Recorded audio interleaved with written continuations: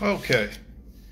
First of all, just let me say good evening to everyone.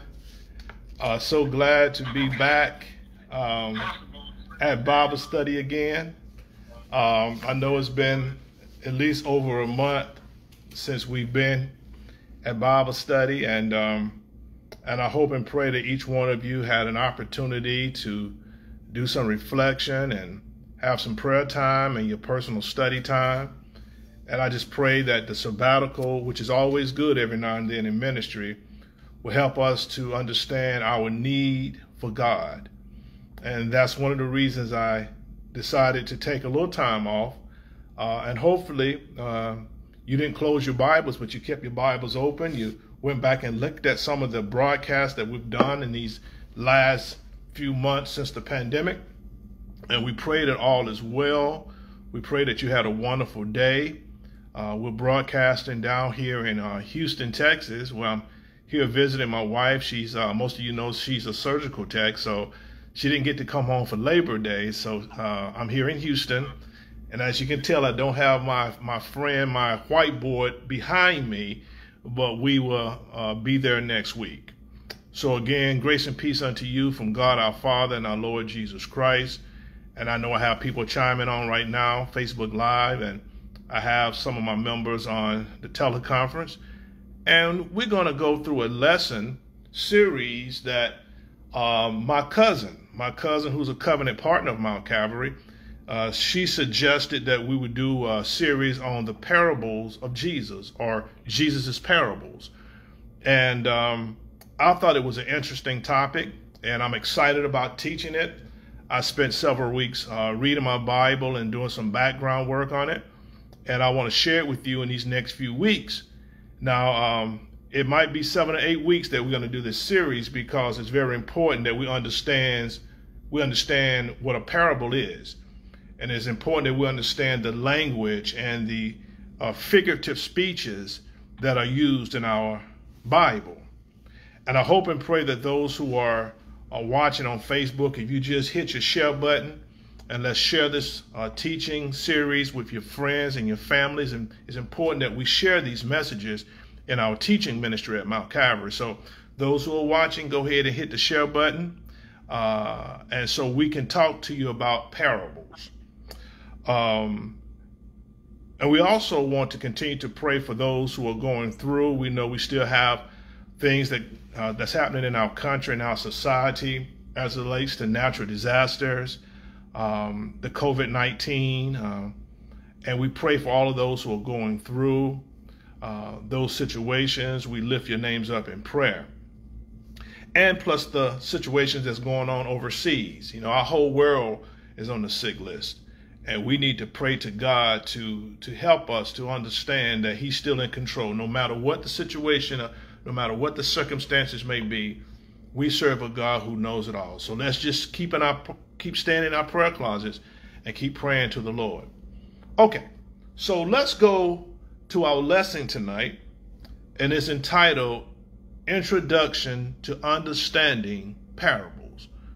Again, if you're writing this down, or if you don't have my syllabus, please write down at the top of the page, Introduction to Understanding Parables.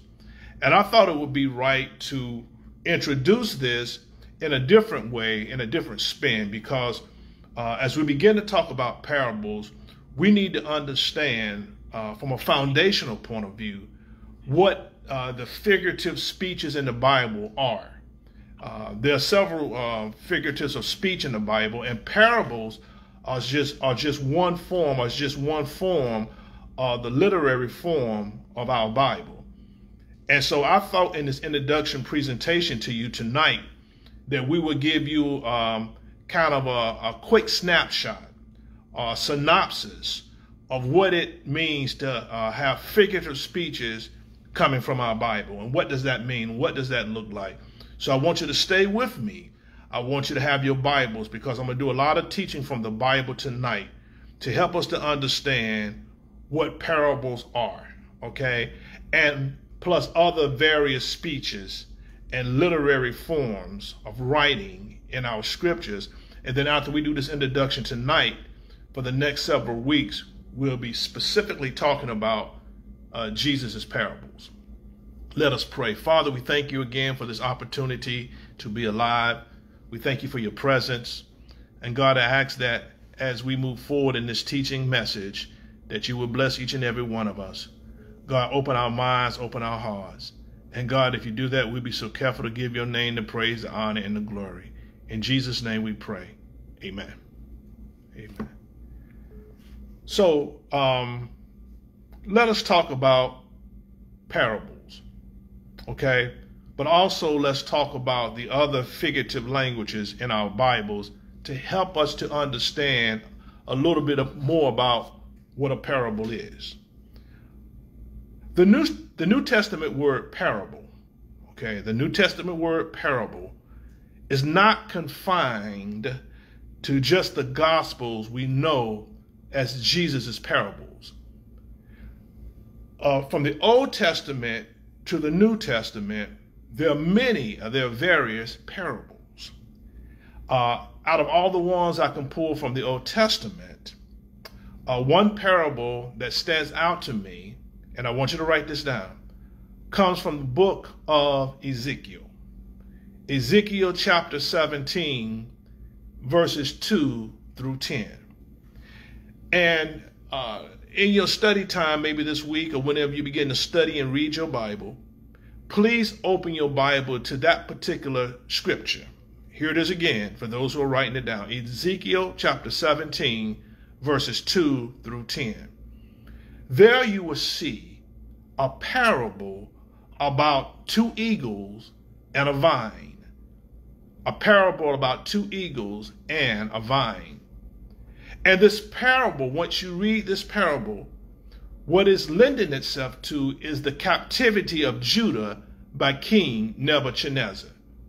The two eagles and a vine, it's lending itself, it's a parable about the captivity of Judah by King Nebuchadnezzar.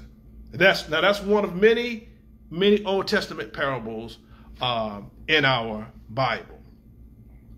But there are two prominent ideas about parables in the New Testament. Two ideas, okay, from the Greek.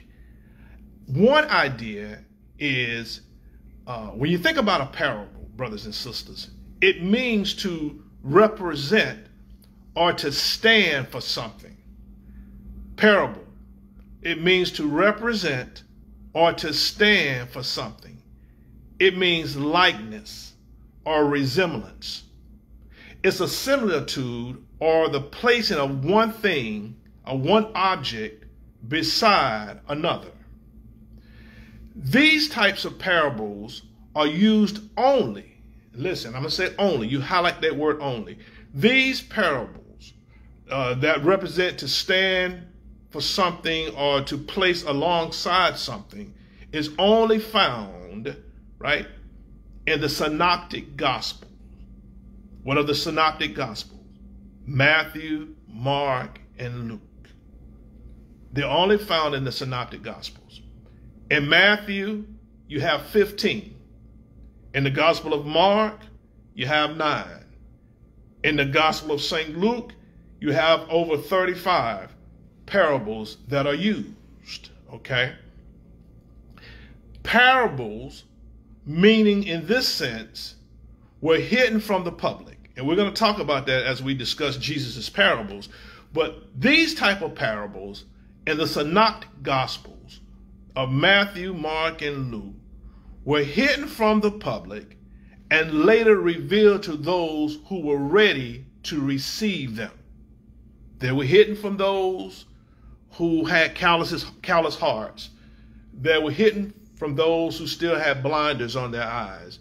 But later, Jesus would reveal them to his 12 disciples.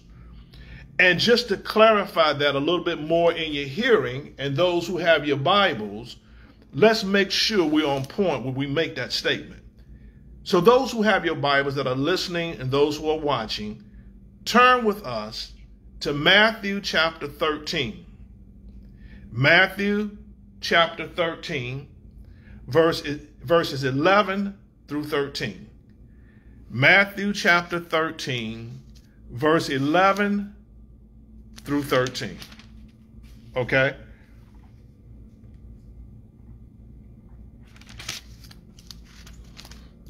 And it reads at verse number 11, it says, he replied, because the knowledge of the secrets of the kingdom of heaven has been given to you, but not to them. Whoever has will be given more, and they will have an abundance. Whoever does not have, even what they have will be taken away from them. This is why I speak to them in parables. Though seeing, they do not see. Though hearing, they do not hear or understand. Amen. So Jesus spoke to them in parables, the public, but in private, he would explain it to his disciples. And just to clarify that a little bit more, stay in Matthew chapter 13, and we're just going to read verse number 34. Matthew chapter 13, verse number 34.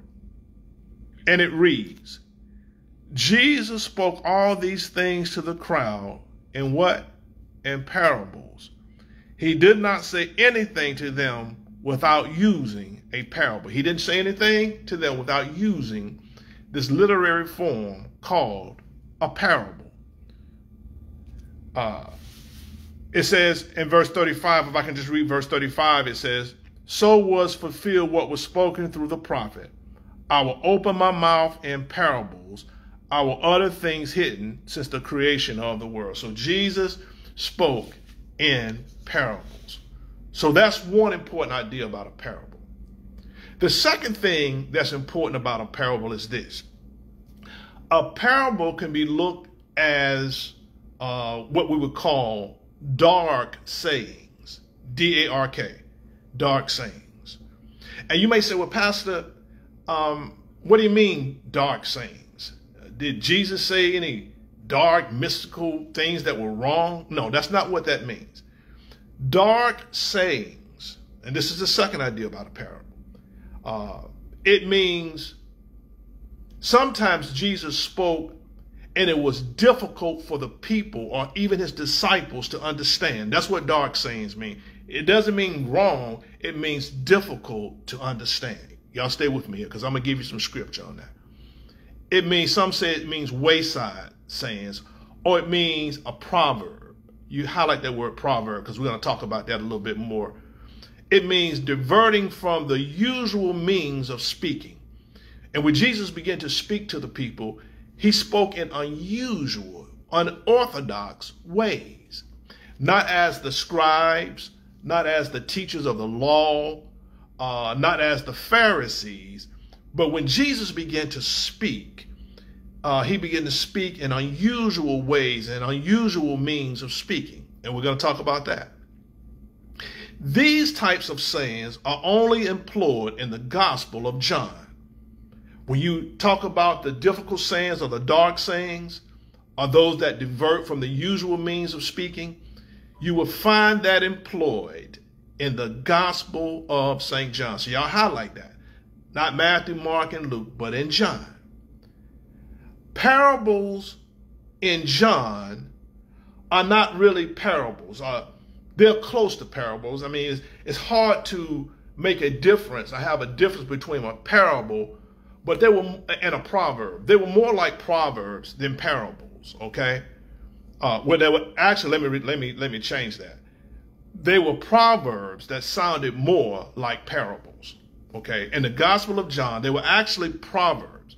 And what is a proverb? A proverb is stating a general truth. That's what a proverb is. And although they were proverbs, they sounded like parables, and we're going to go over some scriptures to prove that point.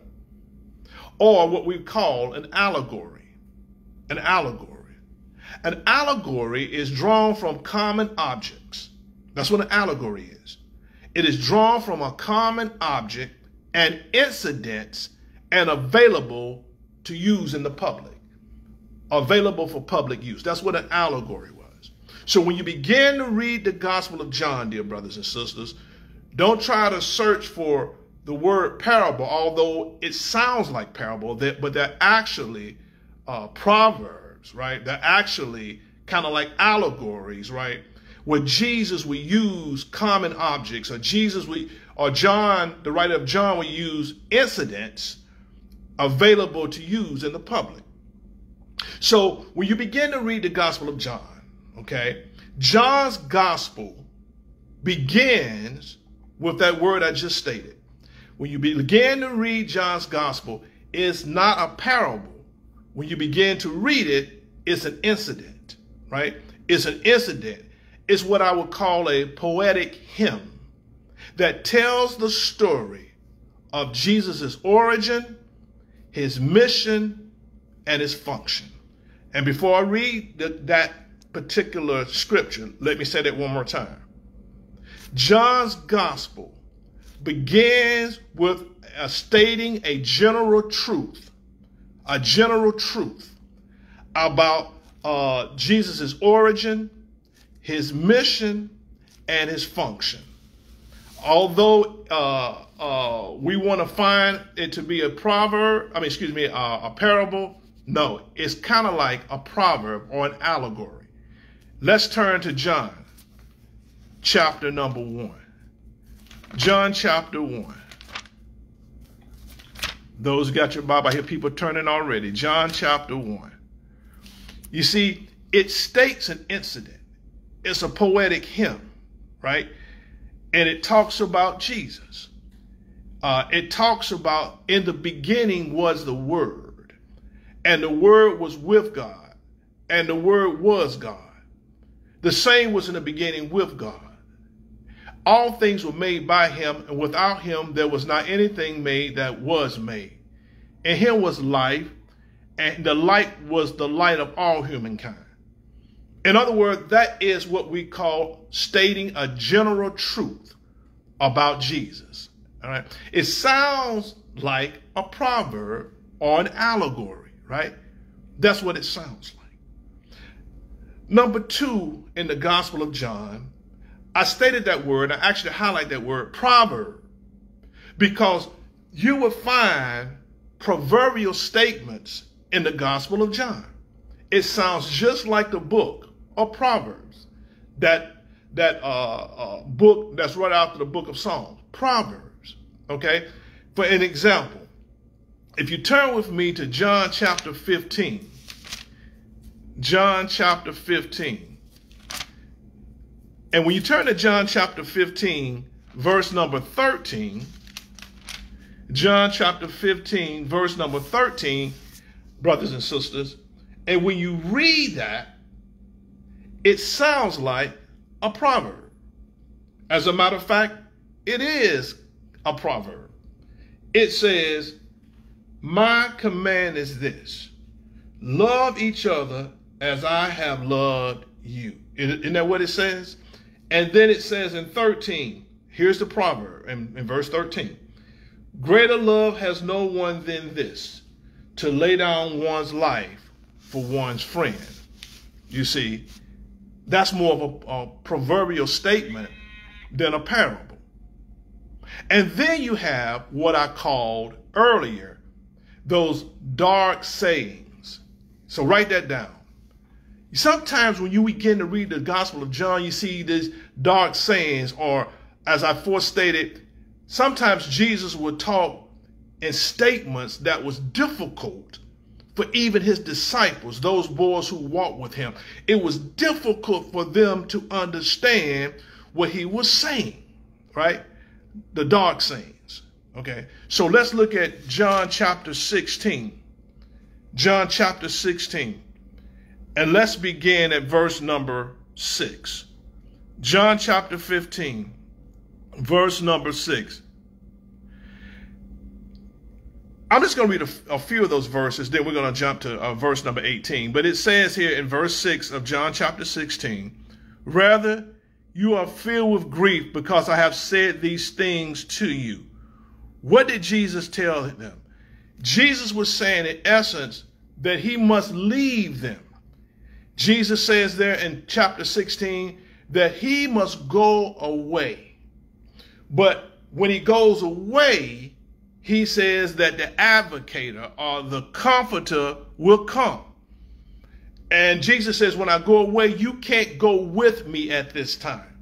See, they didn't understand. It was difficult for the disciples to understand. It has a parable overtone, but it's still a proverb. It has a parable overtone, but it's still a proverb. Let's look at verse 18. Let me prove my point here. John chapter 16, verse 18. You see what it says? After Jesus tells them that their grief would turn to joy, it says, well, let's jump up to John chapter 16, verse 17 to lead us into verse number 18. It says, at this, some of his disciples said to one another, what does he mean by saying, in a little while you will see me no more, that after a little while you will see me, and because I am going to the Father? They kept asking, what does he mean? See, that sounds like a parable whenever you don't understand anything. Like, what does he mean when he says our grief would turn to joy? Then they said, we don't understand what he is saying. We don't understand what he is saying. That's a dark saying. They didn't understand. It was difficult for them to understand why their Lord Jesus, their friend, had to go away. There it is in verse number 18. You can read it again. But then if you jump down to verse number 25 of chapter 16 of John, verse 25, it explains it. Verse number 25, Jesus explains it. Though I have been speaking figuratively, look, a time is coming when I will no longer use this kind of language, but will tell you plainly about my Father. So he was using figurative language, but he says later on, I'll tell you plainly. Sounds like a parable, doesn't it? At first, you misunderstand it. At first, you can't grasp the meaning of what it says. Jesus says, I'm speaking to you like that. The disciples didn't understand, but he says later, I'm going to explain it to you, right? So it sounds like a parable, but it's actually, if you read all of chapter 16, it's really not. It's what we call dark sayings or difficult to understand words by Jesus. Okay, so let me go back one more time for clarity. There were two prominent ideas about parables in the New Testament. One was to walk alongside something, or something represents another. And the second one are dark sayings, okay, or borderline allegories and proverbs in the Gospel of John. No parables in John. The parables were only located in Matthew, Mark, and Luke. So here's the question. The question is, what exactly, Pastor Gamma, so what exactly is a parable? If you had to just give us a general overtone of it, or a general overview of it, what is a parable? A parable simply means bringing together two different things so that one helped to explain and emphasize the other. Bringing together two different things so that one would help to explain and emphasize the other. A parable has been described as an outward symbol. And this is going to lead us into Jesus' parable. It's an outward symbol of an inward reality. It's an outward symbol, something we can see, something we can examine, something we can touch, something we can hold, something we can hear. It's an outward symbol of an inward reality. A parable's power is in harmony which it brings out between the natural and the spiritual world. Let me say it again. A parable's power, there's power in a parable, is in harmony which it brings out between the natural world that you and I are living in, right? The natural world that you and I are living in. And it's going to bring a connection to this world and the world that is to come and the spiritual world. So let me say it like this. Let me say it like this. There are various phrases of figurative speeches or speeches in our Bible. There are a lot of them.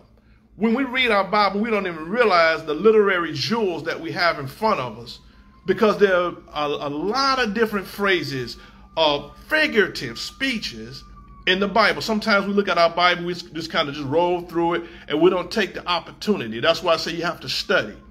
The Bible says, don't read to show yourself approved. You got to study to show yourself approved, right?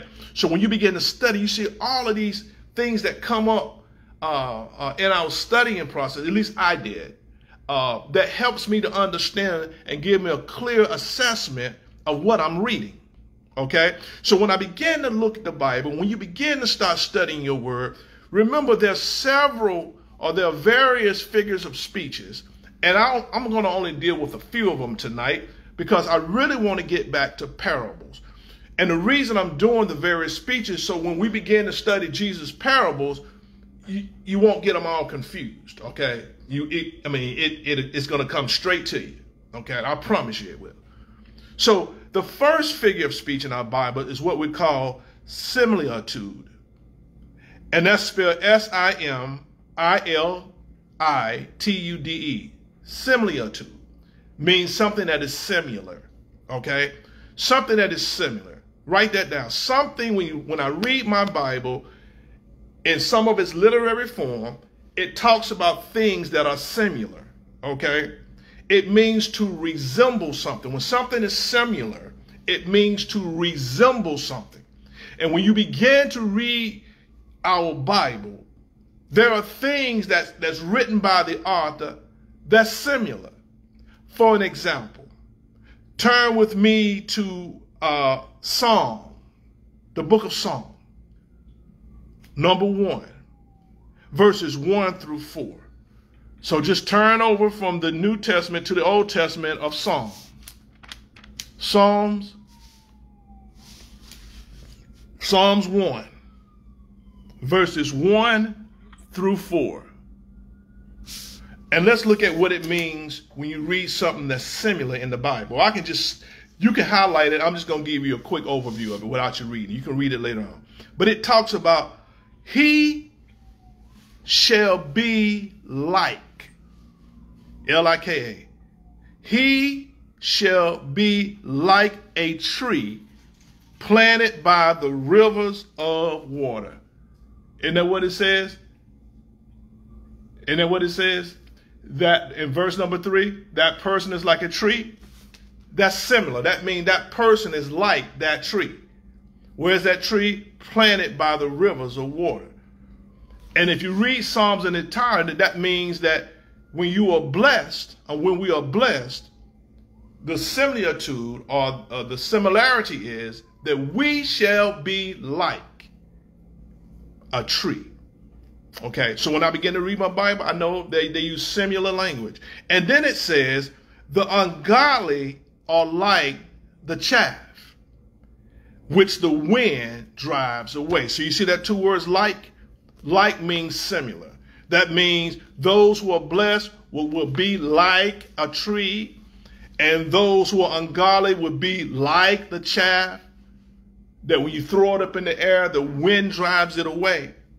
Okay, so that's when you read your Bible, when you see things like, that means it's similar. The author is making a similarity between us and things that are visible to us and things that we know about. But then after you read the literary form of things being similar, then the Bible talks about Proverbs, right? I know we have this wonderful book of Proverbs in our wisdom literature of our Bible. You know, we have Psalms, we have Proverbs, we have Ecclesiastes, we have the Song of Solomon. Those are what we call the wisdom literature of our Bible. But what is a proverb? A proverb is stating a general truth about something or someone. A proverb means to state a general truth about something or someone. And when you begin to read a proverb, you know, it's it's usually a brief, less lofty, and not concerned with telling a story. So when you begin to read Proverbs, and you begin to read the Bible in its entirety, even in the New Testament, it's not concerned about telling a story. It just have these brief, lofty statements that states a truth about something or someone. It's not concerned about telling a story. For an example, there it is in Proverbs 1 and 7. Y'all write that down. Proverbs 1 and 7. It says, now listen to the statement that it makes. It's not even a long statement. It just says, the fear of the Lord is the beginning of knowledge, but fools despise wisdom and instruction. The end. You know, so it's a brief, lofty statement that's not telling a long narrative or a story. And although parables and proverbs are interchangeable in the New Testament, it's kind of hard to distinguish between the two. The so-called Proverbs of John, and I just stated about John has Proverbs, are much closer to a parable. And I forestated that. When you read the Proverbs in John, they're more closer to a parable than to a proverb, right? They're more closer. And I gave you one for an example. I gave you one for an example from John chapter 16, beginning at verse 6. But then if you look at John chapter 10, everybody turn with me to John chapter 10. John chapter 10.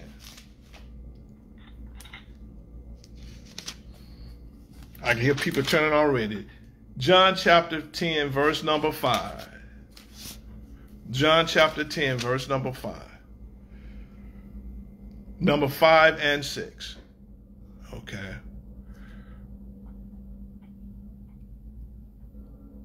John chapter 10, verses 5 and 6. It says there, John chapter 10, verse 5 through 6.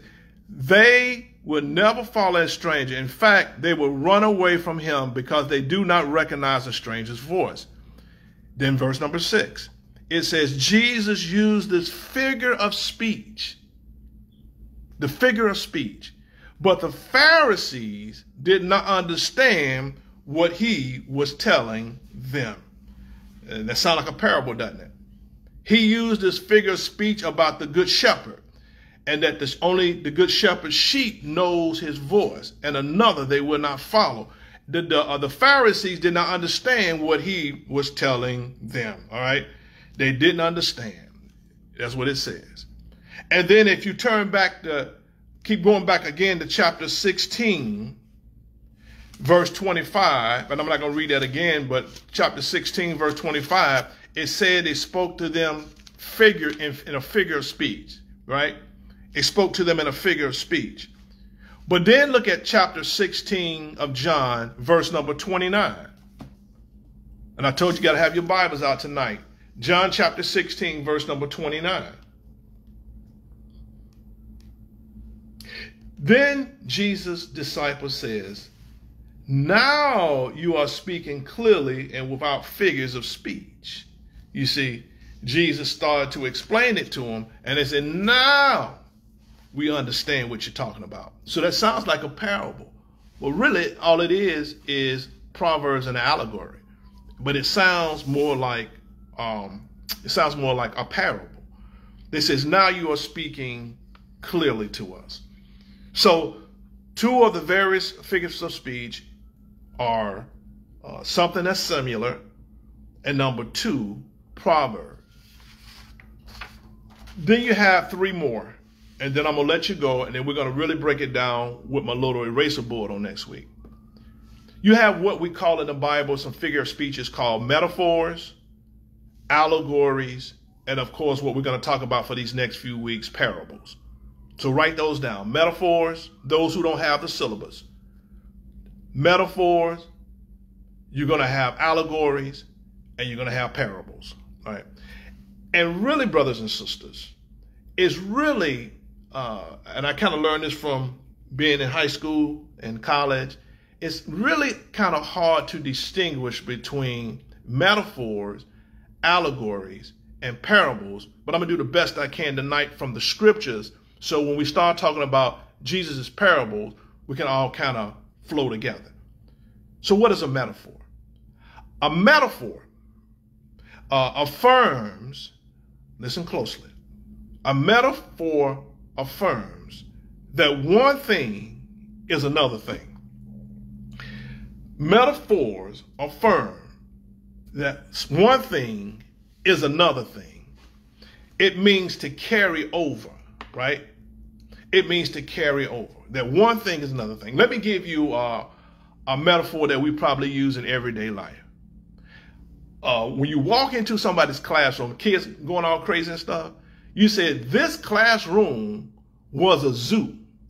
See, the kids wasn't like animals, but it was a metaphor. This classroom was a zoo, right? Sometimes we may say Dan or Jim or Jack is a chicken, right? It's not that they're actually a chicken. It's just a metaphor. That's something that we use in the world, right? That's a metaphor. But when you begin to read the Bible, metaphors are in the scripture. For instance, just write this down, or you can read it in your personal studies. Psalms 91, verse number 2, is a good example of what a metaphor in the scripture means. Psalms 91, verse number 2. It means to carry over. Listen, the Lord God is a sun and a shield. That's what it says. I'm sorry, that's Psalms 84 and 11. Psalms 84 and 11. It says, the Lord God is a sun and a shield. What does that mean? That simply means God, as a metaphor, that God is a protector, right? So, and God gives great light. Because when you talk about a sun, that's awesome light. And when you talk about a shield, you're talking about protecting oneself. And so the author of Psalms, of this particular Psalms 84 and 11, says in his metaphoric language about God, is that God is a sun and God is a shield. Now, we can all say amen to that, although it's metaphoric language, God is that to us, and we believe that. Number two, another piece of metaphoric language is found in Psalms 91 and 2. Psalms 91 and 2. It says, he is, who is? God is my what? Refuge and my fortress. That means God, that's a metaphoric language, that God keeps us and God protects us. It's symbolic to mean God is a fortress that cannot ever be broken, right, in our lives. So that's what God is. He is mine. That's a personal. Mine is personal. He is my refuge, right? And we can stop a little minute, have a little worship, amen, there, because God is my refuge and my fortress. And although it's metaphoric language, yet the author thought it was good to know who God is, right? Not God is like, that's similar. It didn't say God is like my refuge or God is like my fortress. He said God is. We sing that song in a metaphoric language. We didn't even know it. God is the joy and the strength of my life. He moves all pains, misery, and strife. He promised to keep me. You know how the song goes. God is my all and all. That's metaphoric song language, right? Another piece of metaphoric language in the New Testament, that was the Old Testament. So when you begin to read it, and it said God is, he said that's metaphoric. But it's a biblical reality of how great God is. For example, in 1 Corinthians, y'all write this down. 1 Corinthians chapter 12, verse 27. 1 Corinthians chapter 12, verse 27. It says, Paul writes and he says, You are the body of Christ. Not you are like the body of Christ. That means it's similar. Now he says you are who? We are the body of Christ and individually members of it, right? So that is a metaphor about us, about our relationship with God. The author thought it not robbery to use it in a metaphoric language by telling us who we are, right?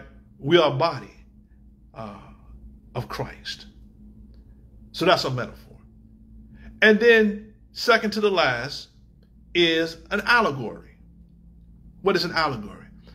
And brothers and sisters, I want to tell you that's listening and watching, it is not easy to distinguish in the Bible between an allegory and a parable.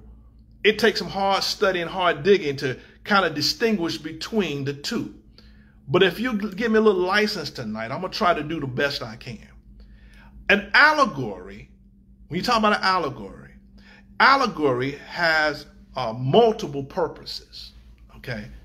An allegory has multiple purposes. Our Bible has allegories. It has multiple purpose through symbols, right? So put that in there, that an allegory in the Bible has multiple purpose, but they use those multiple purposes through symbols. And I'm going to give you some scriptures on that. So I just want you to write that down.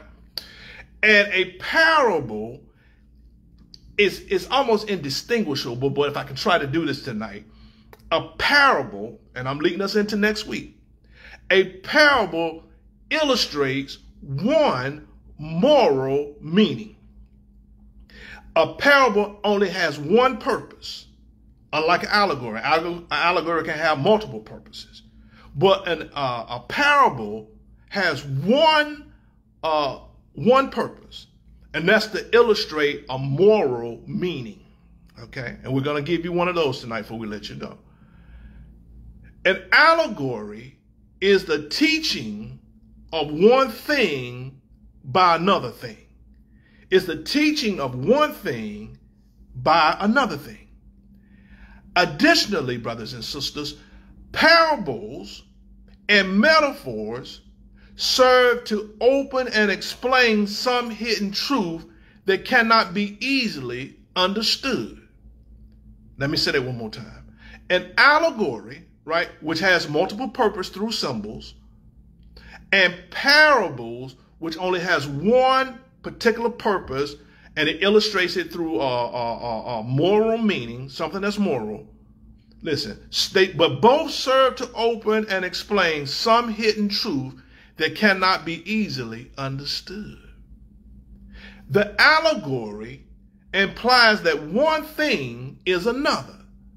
So y'all write that down, that the allegory says to you and I that this one thing is another, and we got to show it to you through a symbol, right? We got to show it to you, to me, through a symbol, right?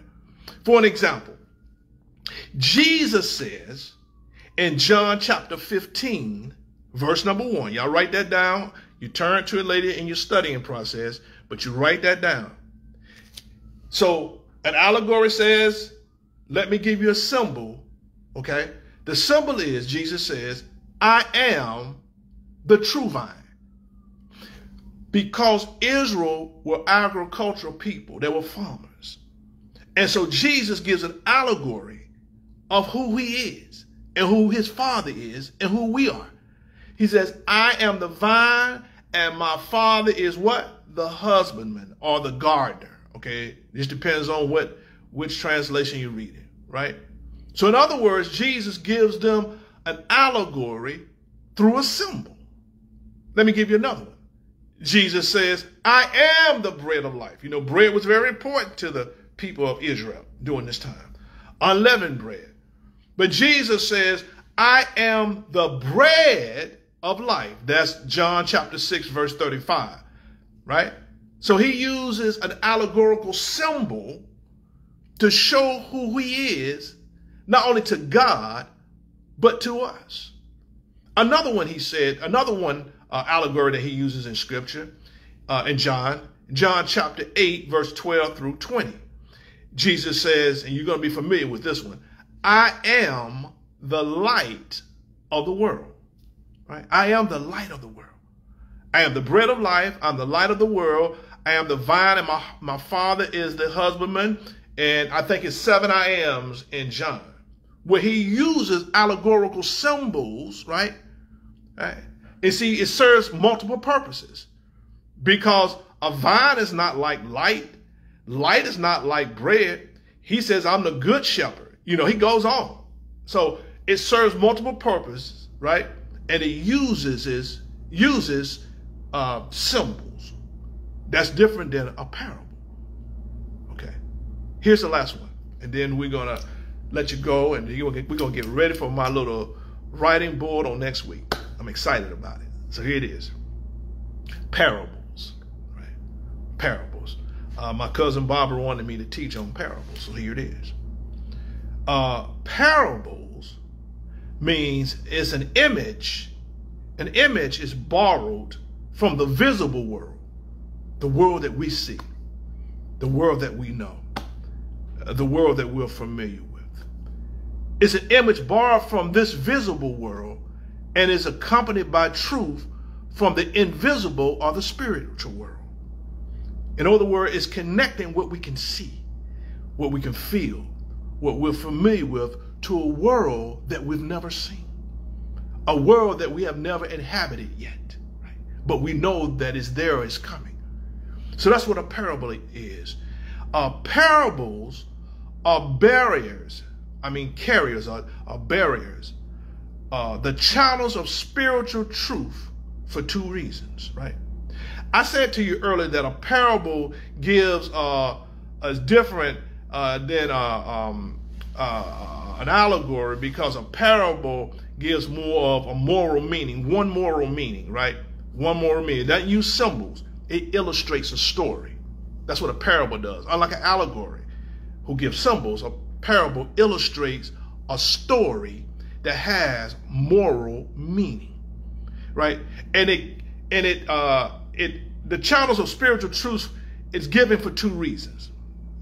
Number one is given conviction and divine authority. So whenever Jesus gave a parable, it convicted the heart of those he revealed to, the truth to. And it gave divine authority to his disciples. Number two, parables. They are rules and therefore ought to rule. They are rules and ought to rule. R-U-L-E, right? So I have to give you one before I wanted to save this one, because this is one of my favorite ones. Because here it is again. A parable, unlike an allegory, gives a moral meaning illustrated through a story. So Jesus gives a story, because if I begin to read, and you turn with me to Luke chapter 10, this is the last chapter for tonight, Luke chapter 10. Luke chapter 10. I have here verses 25 through 37. Verses 25 through 37.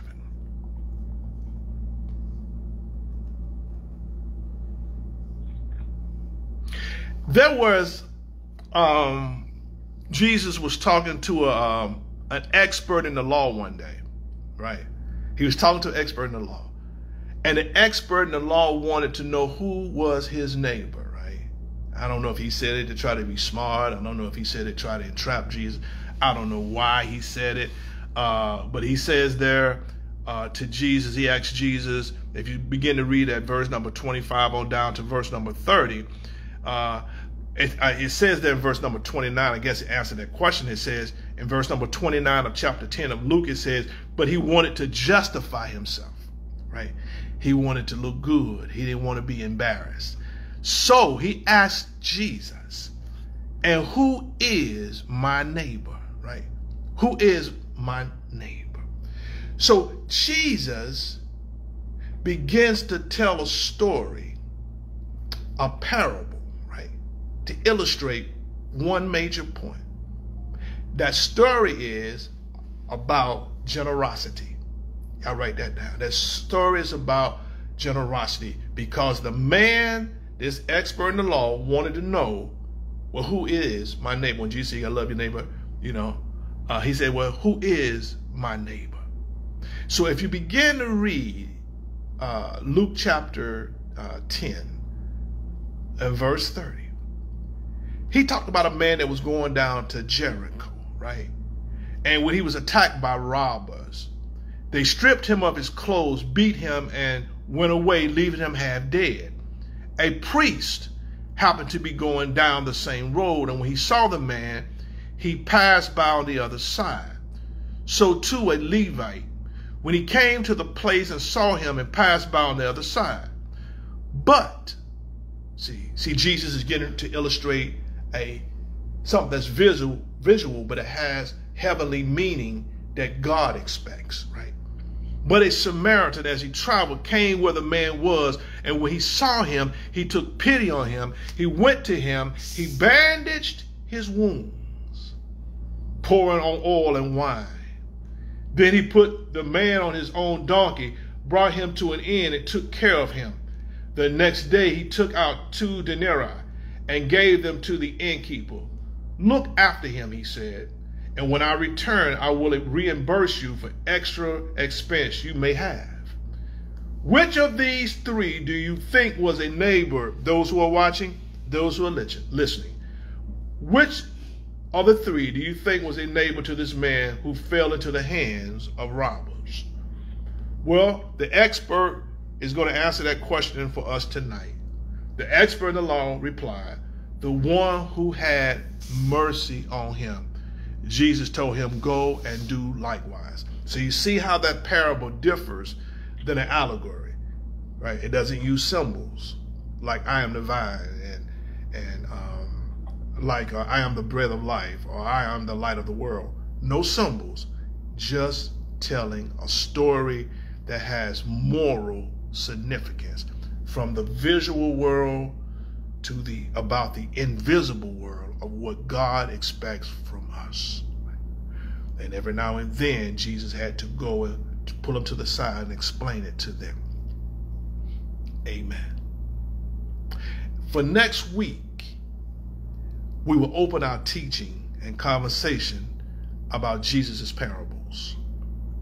Until next Wednesday, please read and study and write down some parables of Jesus. Choose one parable that really pricks your spiritual intellect, right? And you can type it into me, email it to me, however you want to get it to me, drop it in the Dropbox at Mount Calvary, however you want to get it to me, because there are a lot of parables that we can talk about. And I know we can't talk about all of them. And maybe it might be one that you might not really understand. You've been studying it, you've been reading it, you've been praying about it, but you might not understand it. We want to talk about the parables of Jesus, okay, on next week. Most of you got this right here on the email. So I think that's what Barbara Massey sent to me. And I sent it to all those who are on my email contact list. A lot of pages there. But I want you, if you have enough paper in your printer, to print this out, because it really has some good stuff. And those who don't have it, if you want it, just call the church office and let me know, and we'll try to get some to you. But it's called the New Testament Parables of Jesus, okay? And we're going to be coming straight from this right here. And if you don't have it, if you just have your Bibles and you see parables in your Bible, choose one and please email me. Brother Turner, you can put that on there. It's Galman1, Galmon, and the number 1, Galman1 at AOL.com. Okay, or you can just type it into this little text box here and let me know that you want a copy, and we'll try to email it to you and get that to you as quick as we can. Amen. Look forward to talking to you next week. I hope I didn't confuse too many people tonight when it came to talking about the different figures of speeches in our Bible, but I thought it was important for you to know, so when you started reading things, you won't get confused and thinking one thing is a parable and it's not, or one thing is a proverb and it's not. Hopefully I clarified that a little bit tonight, and it takes a lot of hard work to do it, but we want to really talk about and just, focus on parables on next week. Again, may God continue to bless you. May heaven smile on you. Can't wait to see you when we get back. We're praying for all of you. Pray for one another. And we look forward to seeing and talking to you soon. Let us bow our heads in prayer. Father, in the name of Jesus, thank you for allowing us to share this message tonight with these your people. And Father, I pray whatever was said tonight will open our minds and open our hearts to a better understanding of our relationship with you and our relationship with our brothers and our sisters. And Father, we ask that you would bless all of Mount Calvary, all of our members, those who are sick and shut in, those who are going through physical pain. Father, we ask that you would touch their feeble bodies. God, raise them up from their bed of affliction. God, let them see the glory of the Lord in their life, in their minds, and in their hearts, that you can do everything, God, even heal their bodies.